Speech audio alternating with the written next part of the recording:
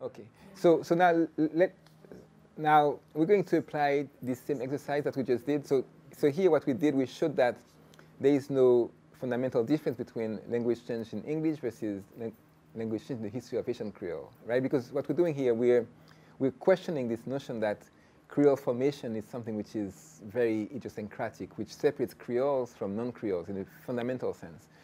Now what we're going to do, we're going to look at the history of French itself from Latin, and we're going to ask, so does that history, is it supposed to be, can it be in any way compared to what happened in the history of Creole? In fact, what we're going to see is that if we compare Latin and French, in many ways, they show that French also out-Creoles Haitian Creole, right? So we're just going to do it very, in fact, what I'm going to do now is very tendentious, okay? So, but I'm warning you that it's tendentious. But what I'm doing that, when I'm comparing French and Latin, is exactly what other linguists do when they compare, say, Haitian Creole to other languages. They pick a small set of patterns, and they say, well, look, this set of patterns make Creoles look really special. So now I'm picking this set of patterns, actually, which are very fundamental to the grammar of any language, right? Which is the order of words. So, and this is, so scrambling is a technical term. So if that means that, any of you know German? Who knows German? You know German, okay, so, okay, you can. So German has this property that you can pronounce, so if you say, I don't know, Mary loves pancakes, right? You can move things around. You can say pancakes loves Mary, right?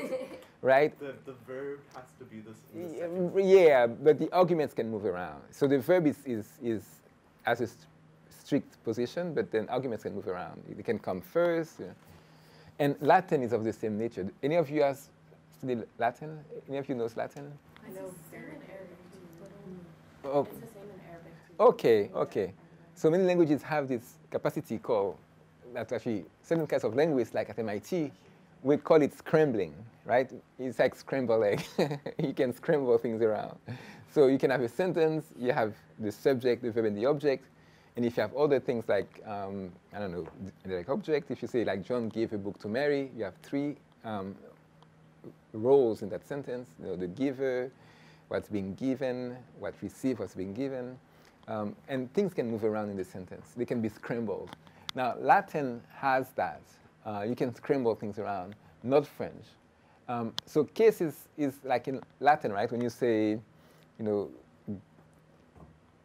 girl, it's like puella, puellum, puellae, right? You indicate like in German. That's because Latin has and leans heavily on noun and verb endings. Exactly. That's So right. exactly. So those two things are connected. Good point, Jonathan. So in Latin you have these endings that are called case declensions that tell you whether the noun is a subject, is an object, and with that you can move things around more easily. Now notice that you have it in Latin, and in French you don't. So in French, like in English, you only have case marking like on pronouns, like he versus him versus his. Okay, you have that on pronouns, but you don't have it on nouns. You don't have the equivalent of he, him, his. You don't have that on nouns, right? But in Latin, any noun will have to carry an ending that tells you, is it a subject, is it an object? It's called case. So you have overt case. Okay? In Latin, you don't have articles like the. That, you know, so if you learn Latin, you have to learn that you don't have a the. In French, you have a the. So these are four basic properties that you find in Latin that you don't find in French, right? So the point is that, well, look, you know, along these four major parameters, French is very different from Latin. So if one were to take the kind of words that are used to describe Creole, you would say, well, French has broken Latin's grammar. French is broken Latin, right? That's what you would have to say, right? Because you have four basic properties of Latin that somehow French speakers have lost as they learned to speak Latin and created French. Now, guess what? If we take those very same properties and we compare French and Haitian Creole, they are the same. You know, canonical order, both languages, well, we saw that for pronouns, we have a difference for pronouns, but for full nouns, you have the same verb-object order. Scrambling, French and Creole behave the same. Overt case, the same. article, the same, right? So what does that show? That at least along these 4 parameters, Haitian Creole is much better behaved than French. You know, so in fact, so if you were to create a degree of Creole-ness based on how broken the grammar is, which is often what linguists, lay people do often. They think of Creole as, Jamaican Creole is broken English, Haitian Creole is broken French. So here you'd have to say then that French is broken Latin. And actually, there's a very well-known historical linguist called Antoine Meillet. Antoine Meillet was aware of that. Antoine Meillet actually wrote something which I find very striking. He said that, if we compare the Romance languages, not only French, but Spanish, Italian, Portuguese, Romanian, so they are called the Romance languages. Actually, I often hear people say the Romantic languages. Now, they're not. They can be romantic, but the technical term is they are Romance languages. Okay, so those Romance languages, they have structures that are actually, he used the term fundamentally different from the Latin counterparts. Okay, so linguists, very smart linguists, are aware of that, and even said that this is still Meillet.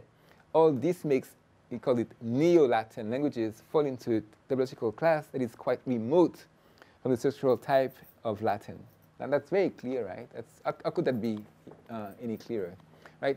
So which means that this notion of Creole languages having broken the syntax of the European ancestors is very tendentious, because historical linguists realize that all languages evolve through these structural breaks, even those that are often presented as prototypical genetic languages, meaning that languages with parents. So go ahead, Nick. Were like the Gaulish languages, did they have those features that NeoLatin language?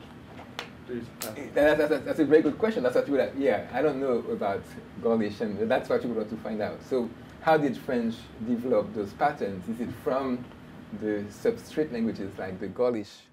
That's a very good question. Yeah, that's exactly what you would want to ask.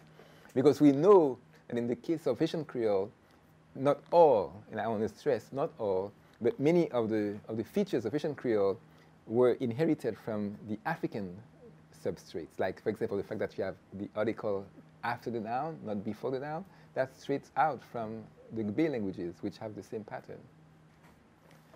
Right, so the point here, so there's a common thread here in the argument, right? That those breaks that you see in the history of Creole languages, you also find them in the history of non-Creole languages.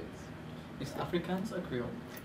Yeah, that's a very good point. So there was one linguist who some time ago called Afrikaans a Creole language, and he got into big trouble because the Afrikaans speakers were very upset. Yeah, it's like the Afrikaans, but like it's like a Creole, but for Dutch people. That's right, exactly.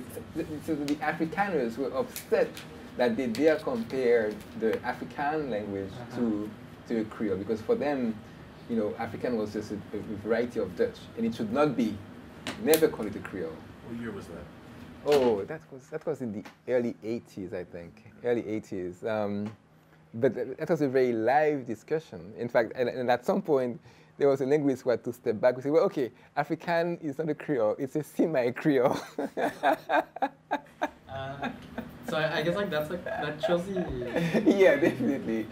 And then, so what I had to ask that linguist, actually his name is John Home, late John Home, and I asked him, so how do you measure semi-Creoleness? So how many features must you have to be a semi-Creole, right? So which goes back to that question. I mean, can you define Creoleness based on a set of features, which is very problematic, actually.